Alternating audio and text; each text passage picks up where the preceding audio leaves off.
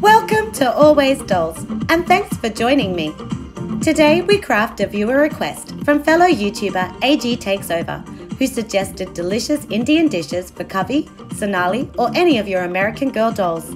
See how to make naan with butter chicken and steamed rice from simple, easy to find crafting materials. Bethany and I would really appreciate it if you hit the like button and subscribe to our channel so you never miss a new DIY. Okay, let's get making! Start by drawing a template for the naan. Our bread is egg-shaped, measuring 5.5 centimeters tall, 4.5 centimeters wide at the top, and 2 centimeters wide at the base.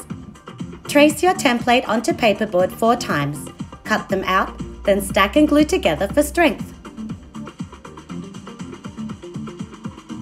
To give our naan texture, we will use tissue paper. Cut squares that are slightly bigger than the bread. Generously cover the paperboard stack with liquid glue, then wrap it with a sheet of tissue paper.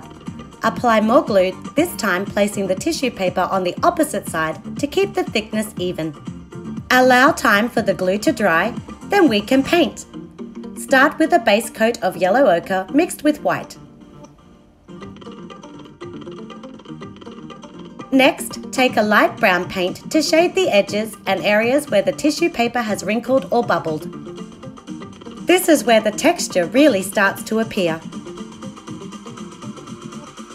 With a darker brown, tap tiny amounts of paint over the key areas where the naan has blistered during the cooking process. Make more naan using the template.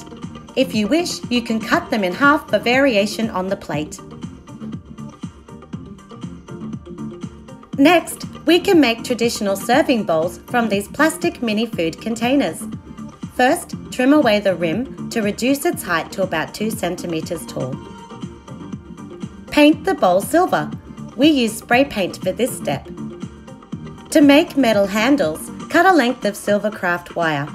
Temporarily tape it over the end of a wide marker. This is a highlighter pen. Then bend the wire to make a U shape. Bend the legs up and outward in opposite directions as seen on screen. Then clip the excess wire for shorter tabs before attaching to the side of your bowl using drops of hot glue. Repeat the process to make a second handle. Before adding the ingredients, you need to partially fill the bowl with aluminium foil or paper. Scrunch your material into a disc shape that fits into the bowl, then hot glue it permanently in place. For butter chicken pieces, cut a strip of thick white fun foam. With a pin, score the fun foam all over in a crisscross pattern to mimic the texture of chicken. Cut your strip into smaller cubes. Squeeze out a small amount of hot glue into the bowl. Let it cool a little before arranging the cubes into the glue. Continue working in sections until the bowl is full.